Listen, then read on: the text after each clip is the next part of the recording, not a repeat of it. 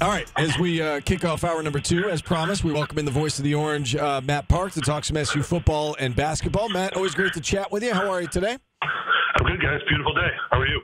It is a beautiful day. You playing a little golf today or not yet? Might try to dust them off a little later, yeah. Good. Excellent. All right, so Matt, I got a question for Go you. ahead, Paulie. Do you like the worst song bracket we're doing? It's considerably better than the supplement bracket. Let's start with that. I agree with that. So that's a step in the right direction. Why didn't you just keep it best bad song? Right. You were struggling with the title, best worst. It's not the worst. You're not trying to find Because- the worst song of all time. That's no fun. You're trying to find the worst song that people like. Right. But Steve, So no, the idea confusing is- Do not blame everybody. this on me because I feel the same way with what Matt just Yeah, said. but you couldn't grasp it. I just said, am I supposed to vote for the song I like or don't like? And then you said vote for the song you don't like. Here's what you do. You guys have fumbled this every day. You go, oh, how are we supposed to lay it out to people? And then you wound up with worst song. Here's what you should have said. If it's this song or that song, which one are you turning up? Right. Which is, we talked about that. So the winner of the tournament is going to be the song that is not a great song, and you're kind of embarrassed to say you like it. But if nobody else was around, you would turn it up. It's the same song that when you pull into an intersection and it's on, you turn it down. Right. That's the test. Where were you when I needed you, Matt? To Wait, but we explain had this discussion Paulie, and you come on, refused. I mean, Yeah, go ahead. When was the last time you got something right the first time? That would be the first time. Well, I did say UConn was a blue blood You were last right year. about that. You were right about that. I don't think there's any question now. Interesting one. Yeah, it's hard to admit. I mean, they're obviously awesome from a Syracuse perspective. It's, you recruit the same types of players and same types of resources, and you'd like to think the same type of history. It's not the same type of history. Back when Syracuse was pretty good, you think in the 70s and 80s and all that, UConn wasn't. And then you had the 90s; they were both good, and what UConn's done is close to unprecedented to have 6 titles in a quarter century. Yeah, I was going to start with football, but since we decided to go down the basketball path, let's talk a little Cuse basketball here. Bring us up to date on where things stand with this roster right now. Obviously, Eddie Lampkin coming in from Colorado. They got a couple freshmen coming in. What other pieces do you think they're going to add from the portal? I would assume a point guard, right? I mean, anybody that you've got your eye on, Matt? No, I mean, I don't come at this one from any inside knowledge or, I'm not waking up and checking the portal every day to see who's going to be the great fit. I mean, there's so many players out there, and a lot of them, you look at the production they had at their previous school, and you're thinking, gee, why couldn't this guy fit? Or everybody could have something added to their team with this player. In reality, at least speaking for the Syracuse coaching staff, I think this is the trend, what they typically do. They're going to focus on 6 or 8 guys and drill down on them, people that they have relationships with, whether it's directly with the kid or through their coaching network. And that's who they're going on. And I think people have pretty much surmised about who those folks are. I don't know that anybody's going to come in completely from left field. So that's the kind of list that we're looking at, here to see. I think we all could talk about the positions that have got to be addressed. We don't talk enough probably about Chance Westry. It's easy to overlook him. He didn't play last year. He's going to plug in at an area of need and is somebody that, knock on wood, is going to be a considerable player for you, play a lot of minutes, but he doesn't necessarily address the true point guard distributor type player. I'll let Judah say for sure when he's not going to be here if it comes to that, but I think we're all kind of working on the assumption that he's not going to be back next season, so you've got to replace something there, and Judah is the best player on the team and commanded the ball a lot, and they went as he went, and so you're going to have to replace the engine part of the team, but the steps that have been made so far, certainly the adding of Lampkin is bringing something to the roster that hasn't been there in years. You brought up Judah Mintz. Can you shed some light on why he hasn't announced yet? I think we all just assume that he's putting his name in the draft. And as you said, I think we all just kind of assume he's not coming back. He had the perfect opportunity to say something with the report that was out there, and then he chose not to confirm or deny. He just got upset that there was a report out there. Can you shed some light on the why he hasn't said anything? Again, I haven't spoken to Judah, so it's just my read on the situation, not in talking to him. My read on the situation would be, number one, he's keeping his options open. Can't fault him for that. I do think Judah sees himself as a future NBA player. God bless him, and hope that he does get there. But we know that he didn't necessarily take a real step forward this year off of last year's combine results and that process. He came back to try to improve himself. I thought he had a great year. Did he really improve his jump shooting and the types of things that he must have been told to address? It doesn't look like that's been a major improvement, right? So while I know, Steve, you're saying, it's a foregone conclusion he's going to the draft, he very well may. If I were in his position, I would be open for business. That's an option. Staying at Syracuse could be an option. Going somewhere else to the highest bidder is an option. And I think because he sees himself as an NBA player, he doesn't yet want to say publicly. First of all, he obviously hasn't shown up on another college roster, but I don't think he wants to close the door on that publicly yet. And it's his prerogative. By the way, if you're going to ask or get into it, I don't think Mike Waters did anything wrong either by reporting it. But Judah obviously wants to express his own feelings on his own timeline. And I'm sure right now he's with his family, checking out on all of the possible doors that he could go into and trying to get the best option for him and his family and his future. And especially in this day and age with the rules and player mobility and all of that and the empowerment of the student athlete, you've got to give him that right. So there will be a time, I'll guarantee you, he will have an announcement and he won't miss it. All right, let's switch gears. Let's talk some football now. Fran Brown addressing the media this morning, giving us some injury updates on a couple of players, Oronde Gadsden, Jackson Meeks in particular. What can you tell us about what this team's dealing with injury-wise?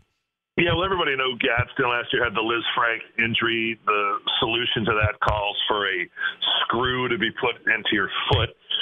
I heard a story the other day that even think you imagine having literally a piece of hardware in your foot. And there's probably some listeners that have the fake hips or knees or other types of repairs like that.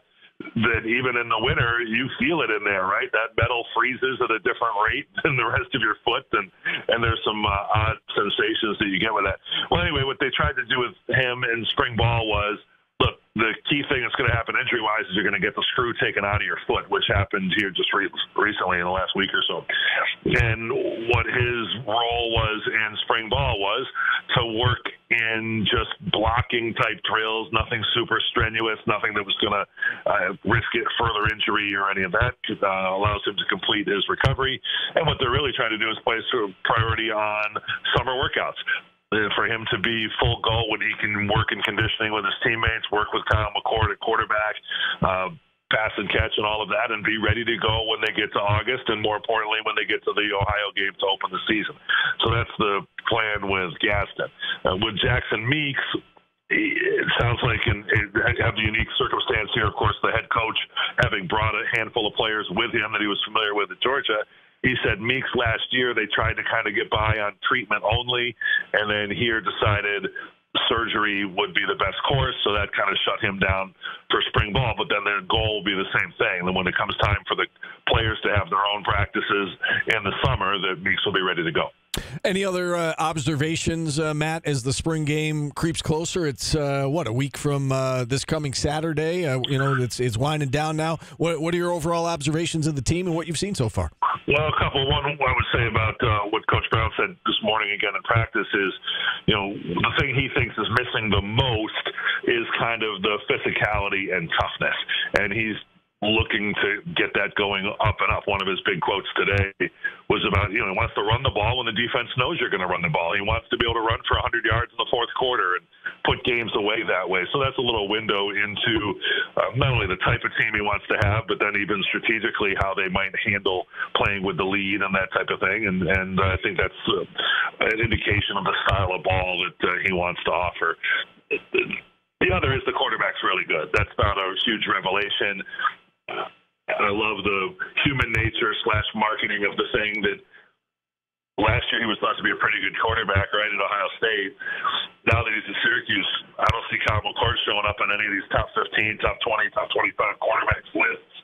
But if you go watch him in practice, he throws a very easy ball, catchable, very informal survey on my part. I just kind of walk around and a few of the former players that I know that happen to be around in practice occasionally just kind of wink or nod towards the quarterback like, hey, this guy's pretty special. And one of them who would know just the other day said, hey, this is maybe the best quarterback that's been here since McNabb. So that's saying a lot. And he'll go as the line goes. The receiving core, I think, is very good. And they have more good players than have been in the program in a long time. And now it's the next step of seeing how they come together. But there's plenty of reason for optimism. What are you expecting to see from the spring game? I never expect much of anything from the spring game. Yeah. So I think you'll see they'll divide into two teams. And again, I also don't get all worked up about the format. I don't think that the fact the format's changing slightly is any condemnation of how they've done it in the past. I think every coaching staff in America wants to get through the spring game without injury. So what'll be a little different here is I think it's maybe a little more traditional. You've tended to see at other schools or even here in other years. They'll choose up sides, try to make it somewhat fair, keep the quarterbacks from getting hurt, and play good versus good for a little bit. Maybe not. Maybe they're going to play ones versus twos. I don't know enough about that yet. I expect to find that out in the next few days. It's going to feel a little bit more like a game. It might be a running clock, but it'll feel like quarters and play actual series and punt the ball and that kind of thing. But the spring game is a little show to give you a feel for what it's like. Come into the dome, check it out. Keep the momentum of the off-season going, and nobody gets hurt. And lastly, Matt, I know you're a baseball guy. Obviously, the season underway. What stands out to you from the first couple weeks of the season? Yankees off to a great start. What else stands out to you? I'm actually surprised how little baseball I've watched myself so far this year. I've watched very little. Is that right? Yeah, I watched the last maybe 3 Iowa women's basketball games, and I actually have not jumped in. Is Yankees on deck tonight? I think it probably is, right? It's first Yankees, one of the year. Marlins? Yep. Yeah, so maybe that'll be my opening day in a way. No, I've flipped it around. I mean, obviously the hot start, Juan Soto's awesome, so that's exciting to see what he might bring to the table. The Yankees have some injuries and pitchers that they're working through here. That's about it. No real baseball observations yet. Gotcha. All right. Well, dust off those more about golf the Masters. We're ready to dive in exactly. On that. Right. Exactly. It's a big week for golf fans. Paulie, anything before we go? No, I've been scolded. I did a bad tournament. I get it. No, it has potential. You can still save it probably. Just phrase it that way. All right. Best worst song. I'll go back to it. Excellent. See, you talk some sense into it, Matt. Best worst. That's bad. Best worst is confusing to people. The selection of songs in your mind was bad. You know way more about music than any of the rest of us. I don't know how you selected your group. I think when you were brainstorming some catchy songs, they weren't all necessarily bad, but they were all in this category of how do I decide? Do I like these? Do I not like these? Do I tell people I like these? Yeah, that's where you came up with a fun bracket. Steve had a dilemma with Ice Ice Baby. I did, but I'm aware of it. Do not blame me for this because I said it should be best worst or best bad. I'm good with that as well. Matt, thank you for talking some sense into him. I appreciate it, and we will talk again soon. The tip of the iceberg. Yeah, right. Matt Park, voice of the Orange, joining us here on the show. I don't like how you sabotaged this. How did I sabotage it? Because you brought it up. I tried to do this. You brought it up. No, I know, but I tried to do what Matt said, and you just constantly picked at it until it got confusing for everybody. I just wanted to understand what I was doing. If you just shut up and, like Matt said, if you just did what you initially said, which I did, and you said, but what if it's I'm not taking the blame for this. I am not taking the blame for this. I just want a clarification. There's legitimately multiple people in the chat while every time you talked, they had it wrapped, and they'd be like, Steve is confusing the hell out of me. All right. Next year, you just do this. Every 12:45, I'll just step outside. I told you what next I'll year's step is gonna outside be. of the studio. Next year's is going to be words I can't pronounce. It's going to be 64 of the hardest words for Paulie to say. Yeah. That's more in line with my voice. That's back with the supplement bracket. Yeah.